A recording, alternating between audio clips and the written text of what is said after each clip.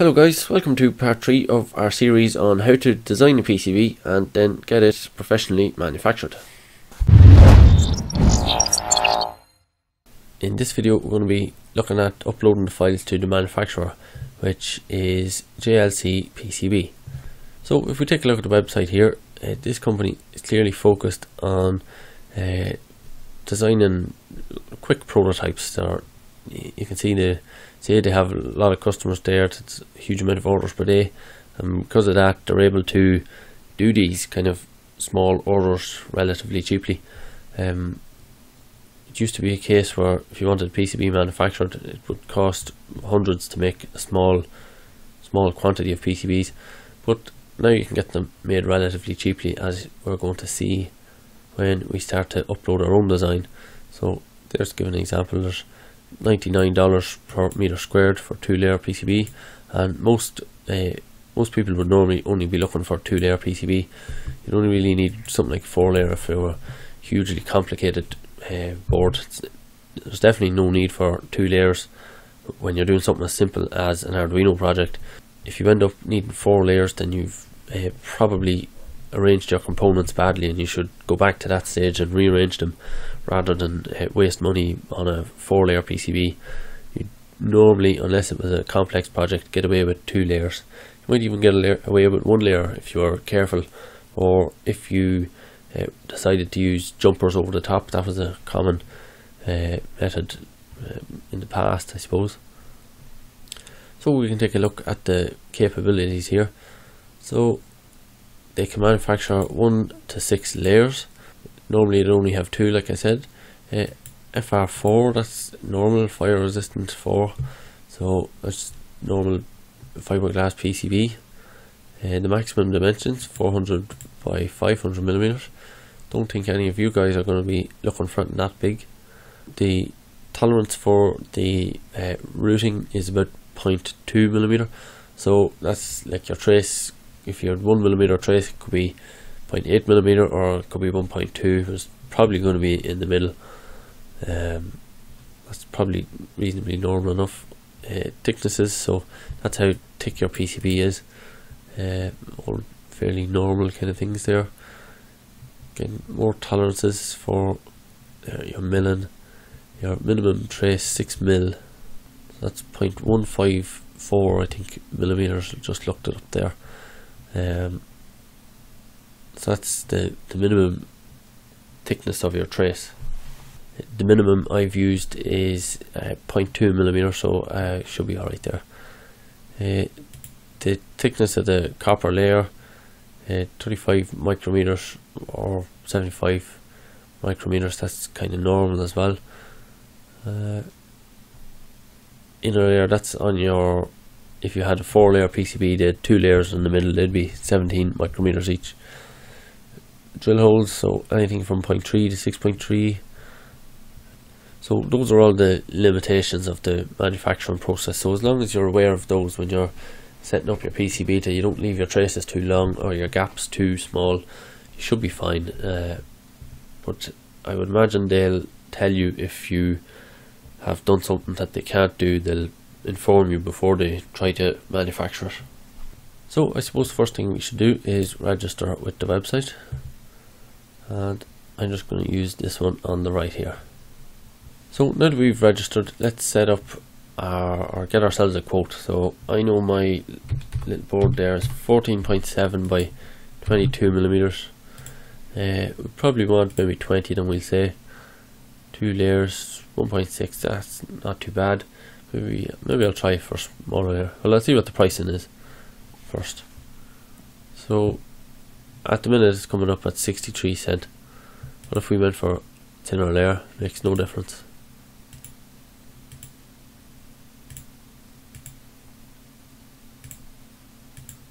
So if you go to 2 millimeter thick board, it jumps massively. So obviously that's a harder board to get, or more expensive board to get. But it seems like any of the other layers, it's not a huge issue which you choose. I think I'll stick with the 1.6. That's kind of the standard. It's what you get with your Arduino Pro Mini. the quantity there has jumped up to 30. Maybe that's to do with the size of the board that I've chosen here. What happens if we want to make less? Let's say we wanted 5. The order would only be €2, so it was more expensive to make 30. Was that my imagination? Wasn't it 60 something? 60 cent. So it's more expensive to make 20 than it is to make 5. That seems strange.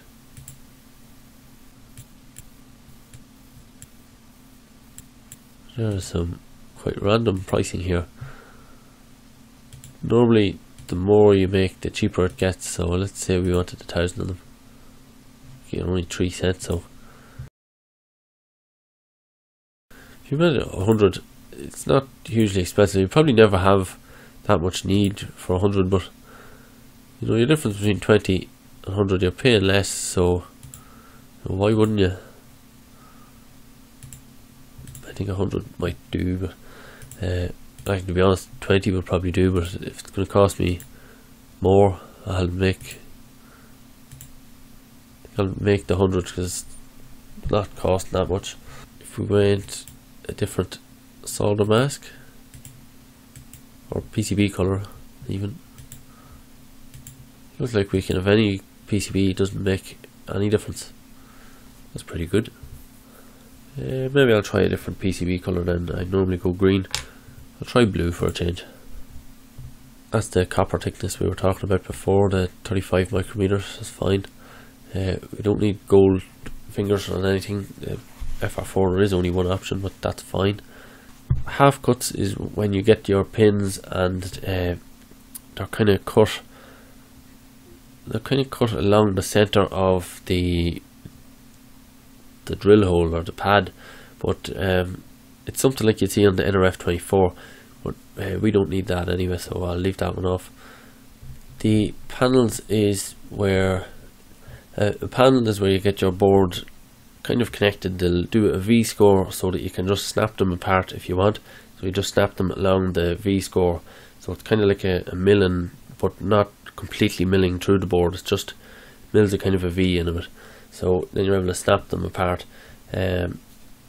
Don't really have any use for that. They probably just get them loose, unless, I don't know if it adds anything to it. Doesn't look like it costs any more, but if I can just get them milled like loose, not in a panel, then that's all the better for me.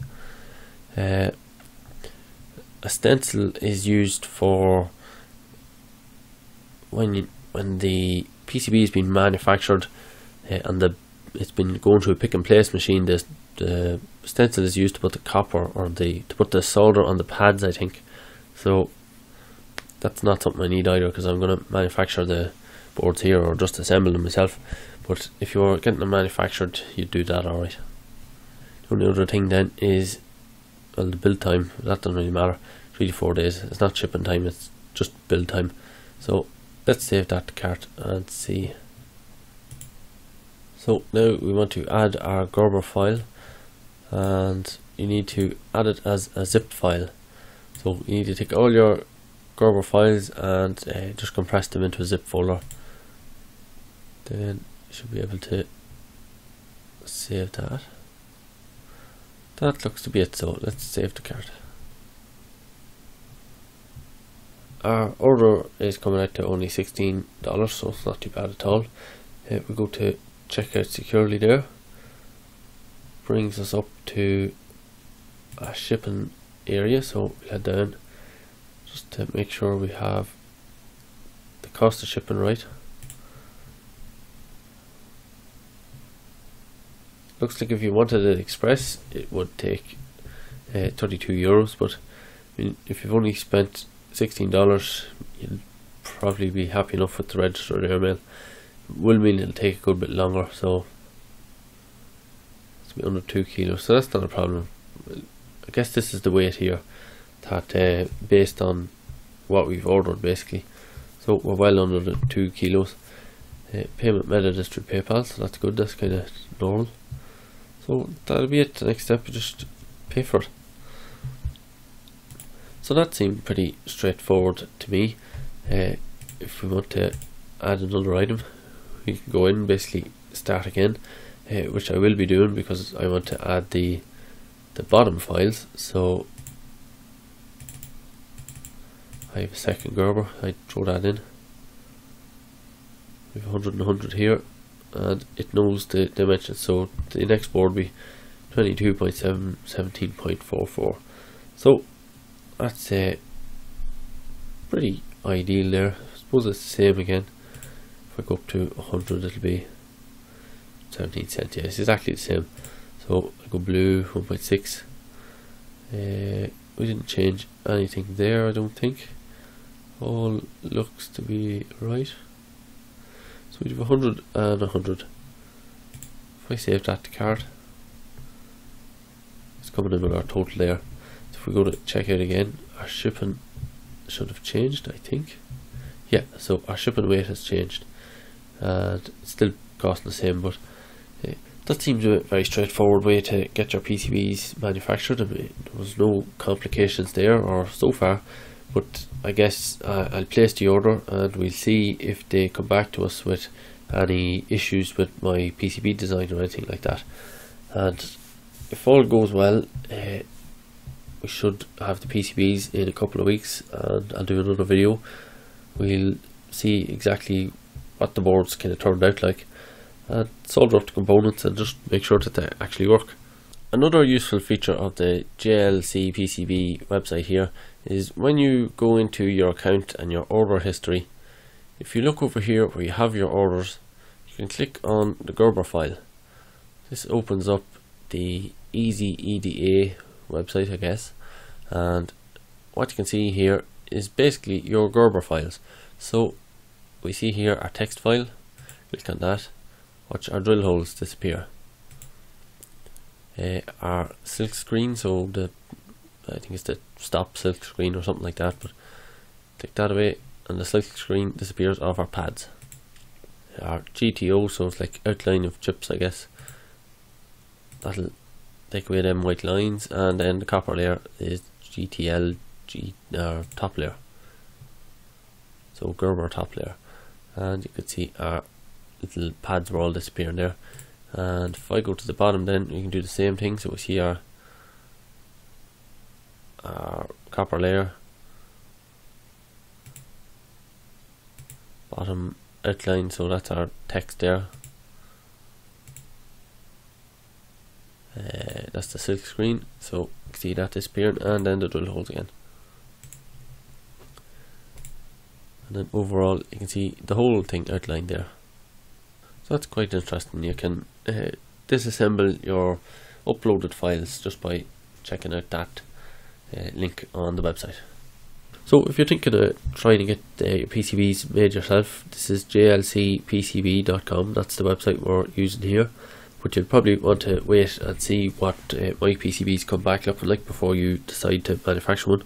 But you could get working on your Eagle files in the meantime. So if you liked that video and found it helpful, make sure and hit the like button, and if you have any comments or suggestions, let me know below the video.